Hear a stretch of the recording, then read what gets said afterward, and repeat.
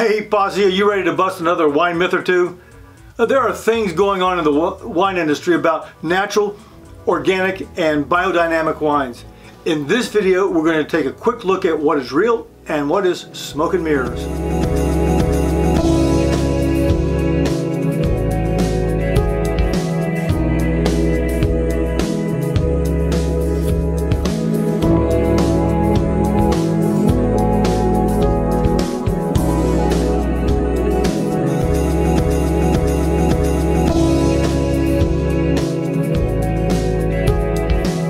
The wine world is full of all sorts of myths and false facts.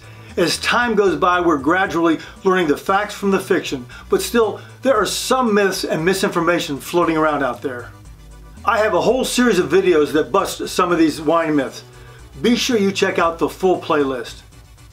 This episode is going to be short and sweet. We're going to explore whether it's true when people say natural, organic, and biodynamic wines are all the same. By the end of this video, you'll be able to hold your own at your next weekend party or wine tasting. As we dive into today's myth, remember, if you want to be certified as an Asti Wine Consultant's official wine mythbuster, let me know by clicking in the link in the description. We'll follow up with you and help you begin your journey. Keep in mind also, at any time, if you like what you hear, click like, subscribe, and hit the little bell so you'll be notified when there's a new post. Also, remember, the subscription is free. And also on the other note, make sure that you share this with your friends to dispel some of these other wine myths. Okay, the myth is natural wines, organic wines, and biodynamic wines are all the same. There's this whole thing going on in the industry right now about natural wines. The essence of it is that wine producers introduce as few additives to the wine as possible. Ideally, in the vineyard, there are a few or no synthetic pesticides or chemicals introduced to the vines or grapes. Now, while you may be interested in consuming wines with fewer or no chemicals, the reality is, as of this filming, there is no universal criteria for the use of the term natural when it comes to wines. Now, because of this, anyone can say their wines are natural. So here's my recommendation. Don't just buy any wine because it says natural. A good way to, or a clue to find out whether or not wine is natural is just to check the sulfite content as it's indicated on the bottle. As you see here, most wines will just say contains sulfite. But a few producers will say something like a very low sulfur dioxide content, and some will even display the number of milligrams on the bottle. Let's say 20 milligrams. Now that's pretty low. While a typical dry white wine will have around 100 milligrams and a typical dry red wine will have around 50 to 75 milligrams. Now keep in mind, while checking for the sulfite content of your wine, sulfites are a very natural preservative for foods and beverages. They've been used for centuries. Now back in the day, the Romans used them, and today virtually all of our fruit juices and every dried fruit you eat either has sulfites natural to them or have a small amount of sulfites added to them to keep them fresh. In fact, sulfites are a natural result of aging of vegetables and fruits and the fermentation process found in wine. It's virtually impossible to have no sulfites in your food. Nowadays, you find producers, typically those bottling less expensive wines, being a little deceptive when they put on their labels, no sulfites added. Many of us who don't know better think that means there's no sulfites in the wine. It doesn't mean that at all. It means that there are sulfites in the wine, but the producer did not add any additional sulfites. So when it comes right down to it, all wines have sulfites. They'll have natural occurring sulfites, and some have added sulfites to a varying degree. Folks, I hope this is helpful as you shop for wine. Just be wary of what the producers tell you when it comes to a term like natural, which has no universal standard or definition. Okay, now let's talk about organic wines. This one is pretty straightforward. A good definition for organic wine, much like other organic foods, is when the farmer has discontinued the use of chemicals to protect and grow their grapes. Instead, they're using methods similar to those used decades ago or even centuries ago. Fertilizers and pesticides of organic or biologic origin are used rather than synthetic, genetically modified organisms and growth hormones. Additionally, there's typically a sensitivity to environmental impact, including the effect on natural resources as well as on animal life and the welfare in the surrounding area. How are you doing there? Are you learning something? If so, write Asti in the comments below.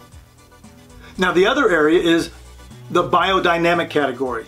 This has much more demanding regulations than even organic. Growing and harvesting is all done in harmony and in sync with the cosmic calendar. This results in some pretty good wines. Biodynamically grown vines look different. They look healthier, and the soils are definitely healthier. Typically, the taste of both organic and biodynamic wines will range from somewhat different to dramatically different than those grown and produced more traditionally. You know, one of the interesting things that I've found as I've gotten to know different people in the industry is that producing organic and biodynamic wines can be somewhat counterintuitive. Now, several years ago, I had dinner with this guy, Randy Olam. Now, Randy was in charge of wine production for the entire Jackson family wines. Now, that's Kendall Jackson wines and all the producers that they own. They're an extremely large player in the global wine industry and one of the leaders in sustainable farming. That's protecting the environment, expanding the Earth's natural resources, resource base, and maintaining and improving soil fertility. Now, keeping insects and pests and disease away from the grapevines with all natural products has a built-in problem. For the all-natural pesticide to be effective and rest on the vines a little longer than traditional products, they need the air to be still, no wind. As the crews go through spraying the vineyards using tractors, they need to drive the tractors more slowly to ensure proper coverage. Therefore, the diesel fumes from the tractors fall on the vines. In some cases, the diesel fumes are more problematic than traditional pesticides.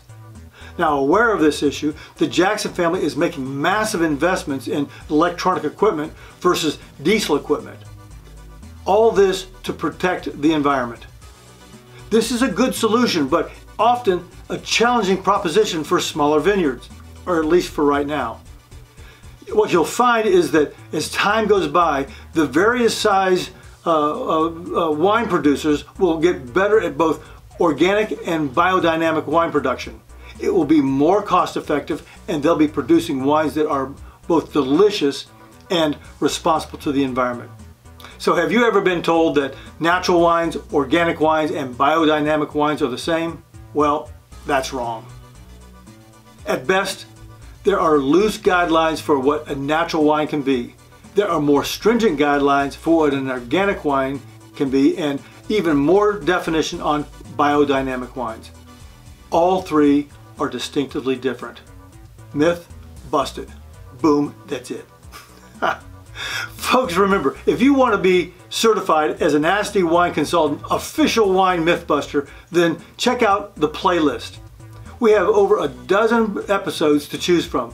Also, click the link in the description and fill out the form. I look forward to having you join me on this journey. Hey Posse, thanks so much for investing the time to watch this video. I trust it was helpful to you. If you have any questions, let me know in the comments below. And please consider hitting subscribe. Also, click here to check out our new online shop. We have a great lineup of wine-related items that will help you get the most out of your wine experience. Oh, and be sure to check out these other videos. Until next time, cheers.